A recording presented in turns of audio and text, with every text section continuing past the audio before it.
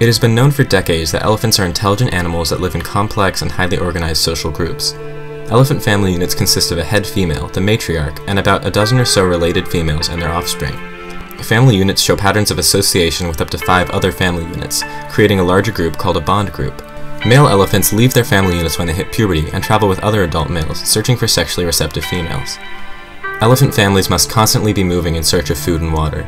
These movements are sometimes coordinated over very long distances. Groups have been seen to respond to the movements of other groups at distances of up to 5 kilometers or about 3 miles when the direction of the wind precluded the possibility of scent-based communication. Even more incredible is the fact that, even though males and females travel separately, they are still able to find each other during their very short, sexually active periods to mate, across miles and miles of distance. So how are these animals able to coordinate activity and communicate with one another across such great distances without us even picking up on it? The answer is infrasonic calls.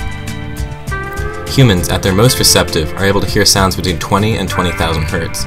Sounds higher pitched than our limit are called ultrasonic, like bat echolocation, and sounds lower than our limit are called infrasonic, like elephants. Infrasonic calls, because of their longer wavelengths, are less subject to obstruction by the environment and are therefore able to travel longer distances. Scientists studying elephant behavior have found that much of elephant communication lies in this realm of sound that we humans can't even hear, and that can travel much further distance than the typical elephant trumpet. So what kinds of things are elephants saying to each other with these low rumbles, and how do they explain the complex, long-distance network of interaction within a population? First, let's discuss how family groups stay together, how individual elephants maintain contact and find each other if separated. One of the most fundamental elephant calls is the contact call and contact answer. When an individual elephant has become separated from her family group for whatever reason, she will engage in this call. To the human ear, little more than a soft rumble is heard, but she is actually producing a powerful infrasonic sound that can travel miles to her family. If her family is within hearing range, she will receive back a unique contact answer. The elephants continue this routine to make sure that they stay in contact, are aware of each other's locations, and then eventually reunite. In times of especially sparse food and water, this strategy is particularly useful. Families may spread out across their environments to distances of up to 5 kilometers for as long as several weeks so that they conserve energy and allow each elephant its own plot of vegetation to consume. Without being able to stay in touch at such a distance, families might not be able to remain whole. Elephants can recognize calls from members of their family group and selectively respond to those, while ignoring calls that come from more distantly related or unrelated individuals. Elephants also communicate greetings when they have been separated and commands about where they should be foraging and when they should move on from a specific location. These basic calls help maintain cohesion, recognition, and coordination in family groups. Infrasonic communication is also vital in elephant reproduction. Like mentioned earlier, adult males and females do not travel together and only associate with each other at times of mating. Both males and females have specific states of sexual receptiveness, musts for males and estrus for females, which drive them to mate. When males are in must, which can happen at any time of year and usually lasts about 3 months, they separate from their groups of adult males in search of females in estrus.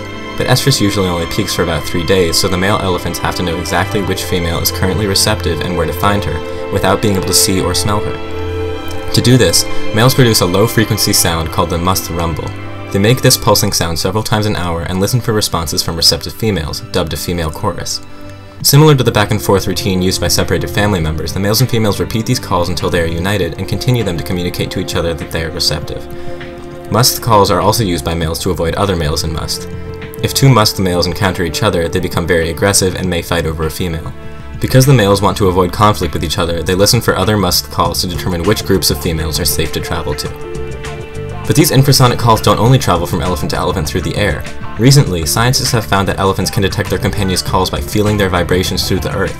At even further distances than the several miles they can hear signals, elephants are able to use special vibration-receptive cells called Pacinian corpuscles on the bottoms of their feet and the tips of their trunks to feel calls. An entire group of elephants will be seen freezing in place, touching the tips of their trunks to the ground, and then rotating to face the source of the call. Elephants interpret these seismic signals as messages and even associate them with specific callers. Just how elephants can be so accurate in their reception and interpretation of these vibrations, and how feeling and hearing work together to receive signals, is still being researched. 31 distinct calls have been described for the African elephant, most of which are a majority infrasonic. Each call has a specific pattern of sound and is associated with a particular physical behavior and social goal. Elephants use these calls to recognize individuals, to coordinate feeding and traveling decisions, to find mates, and to warn of predators, all across distances of miles and all inaudible to the human ear. The major takeaway of this fascinating behavior of the largest living land mammal is that humans are limited in our perceptions of the world. Before the means to record and describe these infrasonic sounds were invented, scientists were baffled by the elephant's ability to communicate across such great distances. The human point of view is only one of the many that the beautiful process of evolution has brought to this planet, and we need to remember that there is so much going on in the lives of animals that is beyond our perception and comprehension. Environmental scientist David Larome said it best. Like all creatures, humans perceive with limited spectra and sensory modes. We bias research with the unconscious and incorrect assumption that other animals see the world as we do. Every time we discover otherwise, it expands the horizons of scientific knowledge and sends us the humbling and vital message that we are not, after all, the measure of all things.